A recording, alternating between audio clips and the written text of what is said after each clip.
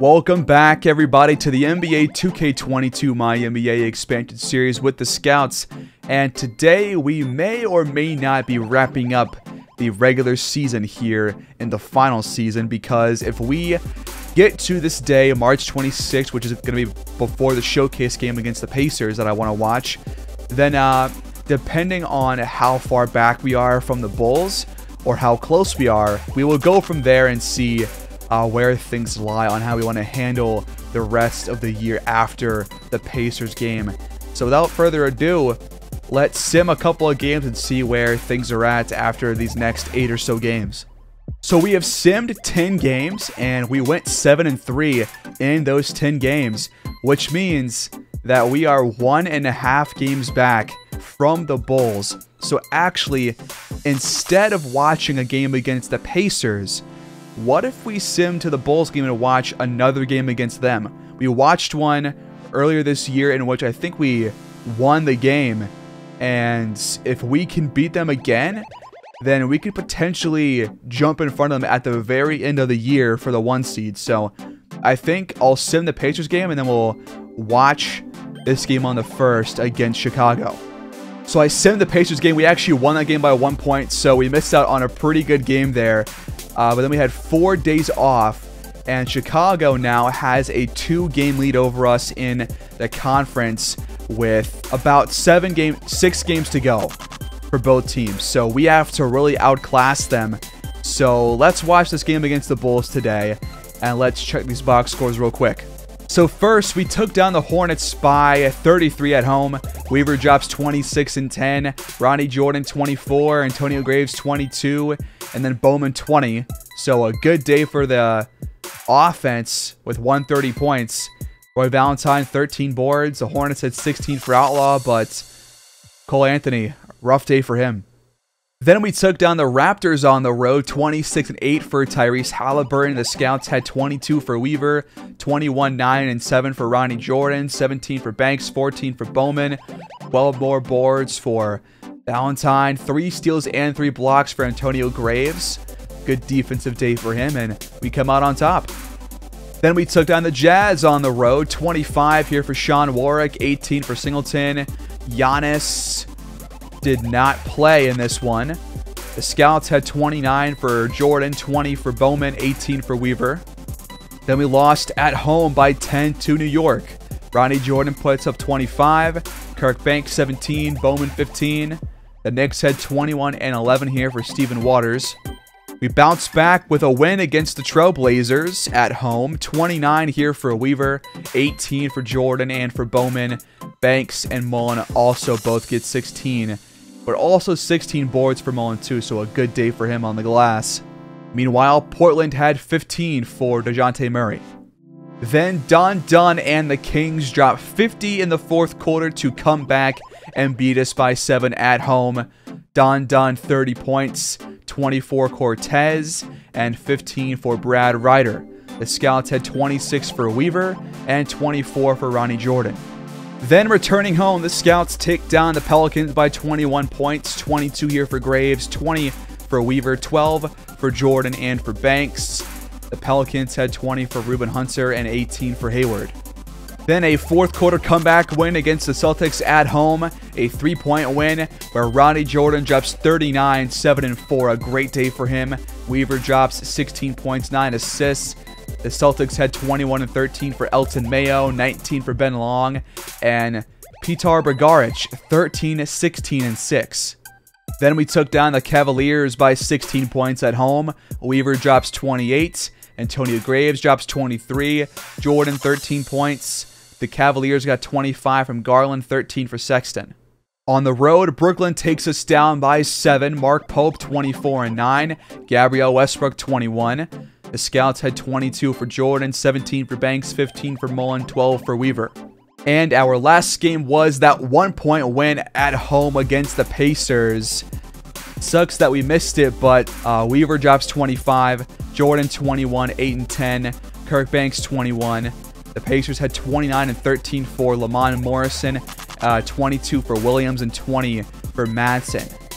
So now we're going to go on the road to Chicago And if we win this game, we're going to be 1 game back from them with about 5 games left on the schedule. So a really big game right here.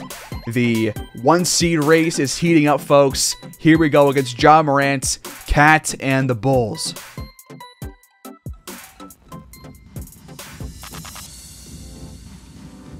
Our second matchup against them on the road this year. We watched one a couple episodes back, and we are back again to try and take another game off of them and hopefully make our chances of getting the 1 seed a lot higher as Weaver scores the first bucket of the game. Porter takes it inside. He scores for the first Chicago bucket. Weaver wide open 3. He's got all 5 for Kansas City.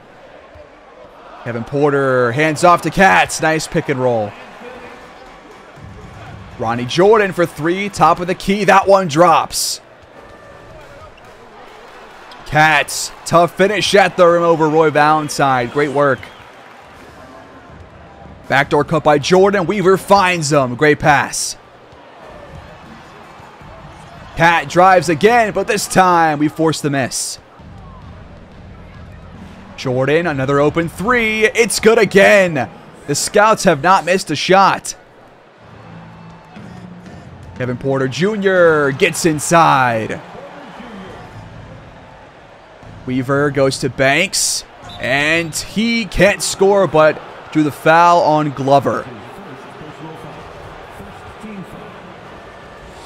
First free throw is up and good. And Kirk Banks goes 2 for 2. The Scouts have scored on every possession so far. Ja Morant got the switch. He penetrates. And Kirk Banks got the stop and the board. Fantastic. Jordan, the runner off the glass and in. This offense has just got off to an amazing start here. McKinney, decent look at a 3, but left that one short. Valentine feeds Graves. Mismatch against Ja Morant. The spin and the shot, no good. That's our first miss. Now a mismatch for Cat on Graves. And he scores again. He's got 6 points. Weaver finds Jordan once again. That backdoor cut proving useful so far. Jordan's got 12 points. Now a really wild shot there by Ja Morant. Not a good look right there. Time cutting down for the Scouts. Weaver has the ball. Has to pull up. That shot's no good. Cat at the rim. No good. Valentine. Solid stop. And now Valentine the cut. Wide open in the paint. Jordan found him. 21-10. Porter off the screen. Working on Weaver. Now he goes back out, resets the offense, and then has to jack up a 3. Mismatch for Valentine. Working on Porter. And a jump shot that Valentine knocks down. Hit a couple of those last episode, and we'll take that every time. A deep 3 once again for Ja Morant that rattles out. He is not off to a good start. Weaver goes to Valentine. The layup is good. It's 25-10. The Scouts are on fire, trying to prove why they should be the #1 seed here in the Eastern Conference. And Chicago has to call timeout. We jump ahead with just below 9 to go here in the first half. And we are up by 22 points, 57-35. As Porter's floater right there makes it 20, but we dropped 47 points in the first quarter. Just insane offense. We are already close to 60, not even halfway through the quarter. So we are looking good. Weaver goes to Jordan once again, and he has had a great day so far, as has the rest of this team. And now Porter called for a charge. Nothing going right for Chicago at home. And their fans are not happy about it. Valentine spins, lost the ball. Porter got the steal. Now a fast break for Chicago if they want it. Glover over. Banks left that one short. Weaver to Jordan. Wide open three. Ronnie Jordan has been absolutely spectacular. McKinney drives and dunks. Jordan lobs it for Banks. The great pass and the great finish. 64 points with 7 to go in the second quarter. Ja Morant's really tough fadeaway shot. No good. Cat gets the board and puts it back in. Weaver. A running three. What a shot. Nothing is going wrong for Kansas City. We have made 8 more threes than they have. They have to call timeout once again. The fans here are all quiet. Cat at the rim, scores again. Bowman fading away. Misses that one, but Valentine got the board. And he can't get those second chance points. Now, Cat again. Really tough shot over Banks, but he scores once again. He's got 16 points. Has shot the ball very well. Jordan attacks the rim. The bucket is no good, but a foul is called on Towns. First free throw is good. Jordan back up to 20 points per game on the year. Was below that point for quite a while. But he knocks down both. And we're up by 24. Wow. D. Foster. His first bucket off the bench here this quarter. That was way too easy, but they have shot very well. They have shot 63%. We just have shot 73%, so...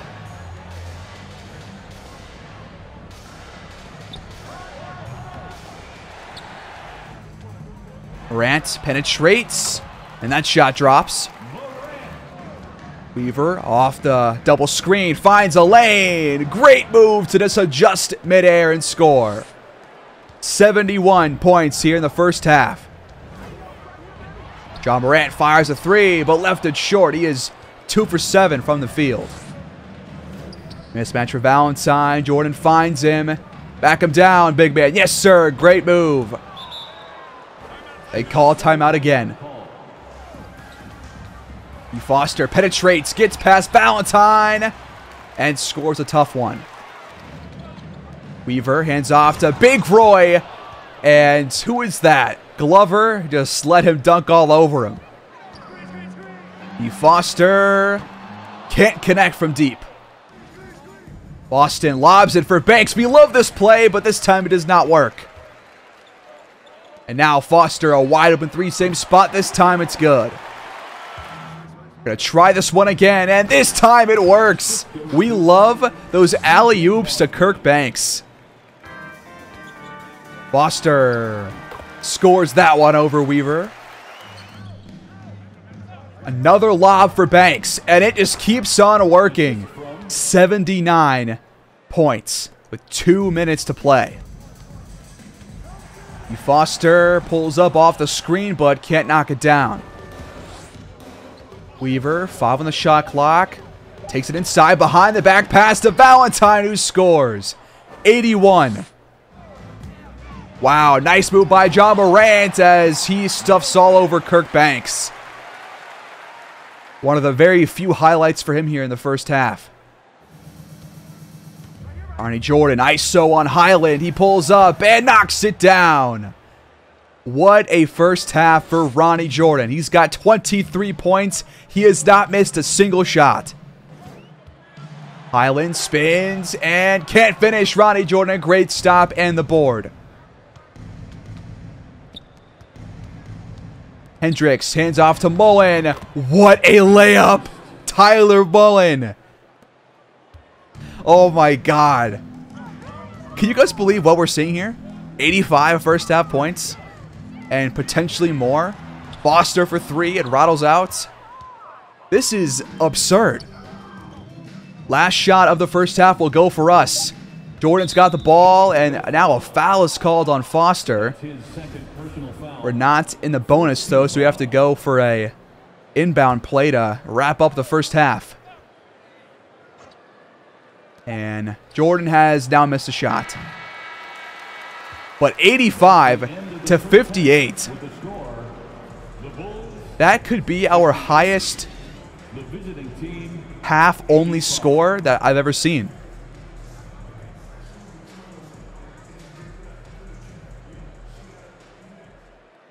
With 5:42 to play in the third quarter, the Scouts lead 100-62.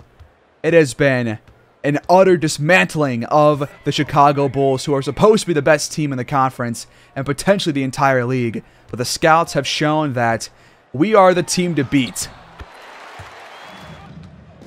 We shot 75% in the first half.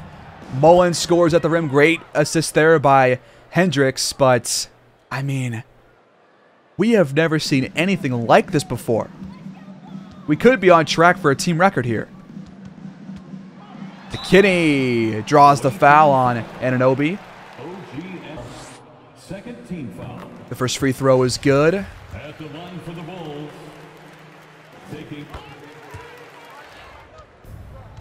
Darius Bowman fades away. That shot drops. Bones Highland slips inside. Nice move. Great pass there to Bowman by Hendricks. And they will call goaltending on Darrell Bayless. Time cutting down for the Bulls. McKinney has to force a shot. Antonio Graves will take it himself and score. How are there so many fans still here? They have 10 rebounds. There are 3.5 minutes left here in the quarter, and they have 10 rebounds. McKinney off the screen, takes it inside, and he's fouled and got the bucket as well. They call that one on Tyler Mullen. At the line for the Bulls. And McKinney knocks it down once again. Mismatch for Antonio Graves. He spins and fires, but missed it.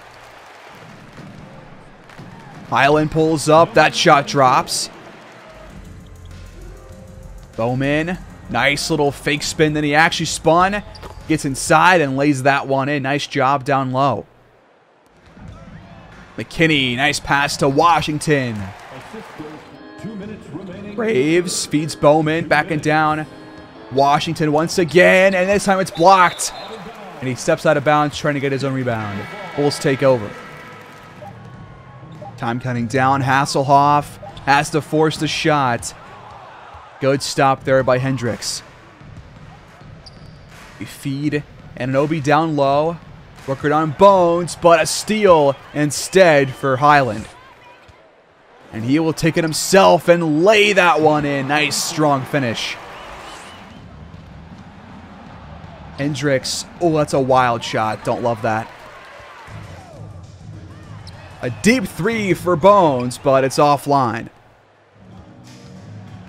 Bowman on the low block once again, but can't score this time.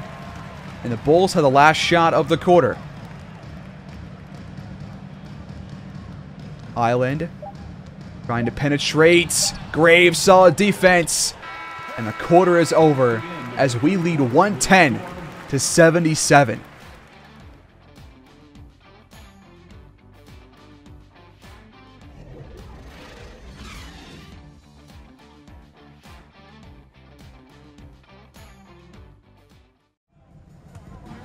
So 4:12 to play. We're going to watch the last couple of highlights of the game before we wrap things up here. We lead by 21 as we have not scored very well here in the fourth quarter. And the Bulls have, but many of their fans have already left. Hendricks, nice layup and the foul. The assist by Weaver. That puts the Scouts in the bonus.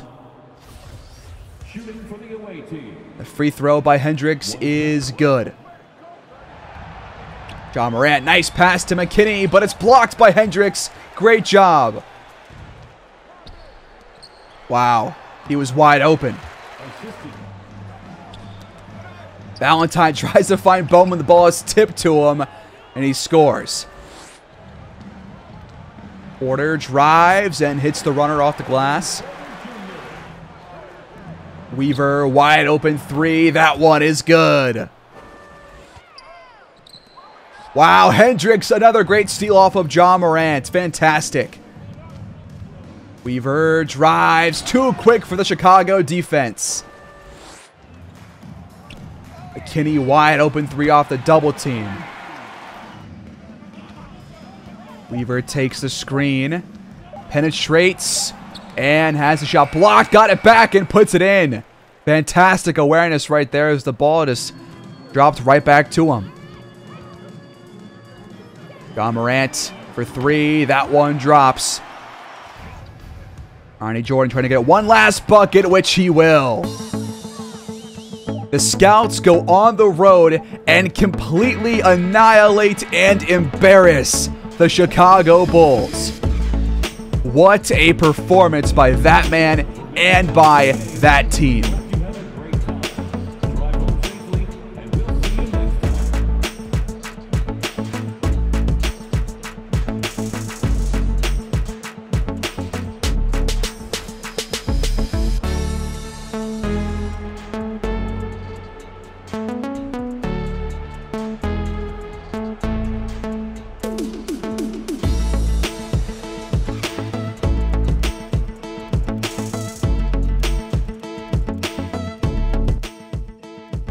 D. Foster drops 21 in the loss. Cat goes for 20. John Morant and McKinney both get 19 points. The Scouts got 27 from Ronnie Jordan, 26 and 12 for Weaver, 23 for Graves, 20 and 10 for Banks, and 12 and 12 for Roy Valentine. Danny Hendricks, 8 points, 9 assists. Fantastic stuff overall by this team. We shot extremely well, and we came out on top in just fantastic fashion. And that means that we have cut their lead in half. They are up on us by 1 game, and there are 5 games left on the schedule. And here's what we're going to do. We're going to sim the next couple of games, see where things lie, and go from there. So let's sim these next 2 games. So we won 1 game, we lost the other one, and we are still 1 game back from Chicago. We took down Orlando on the road by 17 points, 25 for Porter, 21 for Kyrie. The Scouts got 28 for Weaver and 17 for Jordan and for Bowman. We did, though, lose to the 1-seed Clippers over in the West by 14 points on the road. 27 here for Darren Lambert. The Scouts had 19 for Bowman, 18 and 10 for Jordan, and 14 for Graves, but nobody else scored well at all. We have simmed through the Cavs game. We took them down. The Bulls lost their game. We are tied for first place. Weaver drops 24 in the win. Bowman and Banks get double-doubles. The Cavaliers had 30 for Garland. Nobody else scored more than 9. And Ronnie Jordan had 14 points as well. We have 2 games left, and if we end up with the same record as the Bulls, then we will have the 1 seed thanks to our tiebreaker. So here's what's going to happen. Right now, of course, we are tied with the Bulls for the 1 seed, but we have the tiebreaker, so right now we're in first. If we lose this game against the Heat, we have to watch this game against the Celtics. If we win this game against the Heat, then we will have clinched the 1 seed. So let's sim this game. We took down the Heat, but I was wrong. If the Bulls won their game, then we're still tied.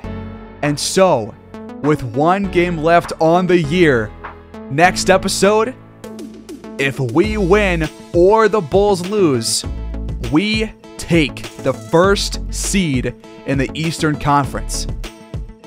This has come down to the absolute wire, maybe our closest finish of the entire series in terms of trying to clinch the 1 seed. And we have to take on the Boston Celtics next episode if we're going to do that, or the Bulls have to lose. Chandler dropped 23 points for the Heat. Devin Cartwright, 16 points for his new team against his former one. The Scouts had 23 for Weaver, 16 for Graves, 15 for Jordan. A big double-double there for Bowman. And what a finish this has turned out to be on the season. So next episode, our opponent is the Celtics. They are currently the 4 seed, and they have pretty much clinched the 4 seed. They're not going to be going up or down in the rankings. They are the 4 seed for sure, and we have to beat them to clinch the 1 seed, or the Bulls have to lose to the Detroit Pistons. We have to root for the Pistons to beat the Bulls. Or we could root for ourselves, believe in ourselves, and just not care about this Bulls game. But as a fail-safe, the Pistons have to win that game against the Bulls. So what a finish to the year. Next episode is the finale to the regular season of the final season. That is how things will wrap up here today, folks. Next episode is one of the biggest ones of the season. So until then, thanks for watching. Please like, subscribe, comment down below, and go Scouts.